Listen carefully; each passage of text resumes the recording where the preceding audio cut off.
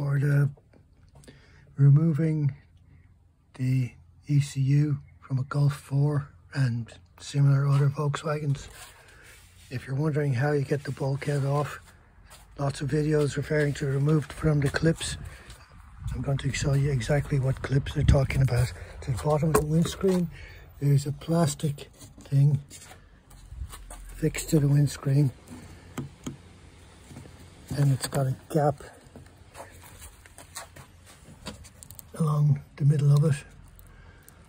This part's glued to the windscreen, and there's a gap here that runs the whole way along, and that fits into this part of the bulkhead, this ridge that runs the whole way along. Is the other side, so you can see what you're looking at. Back, this is the windscreen edge. This part touches the windscreen, and then there's this ridge that fits into that clip on the other side.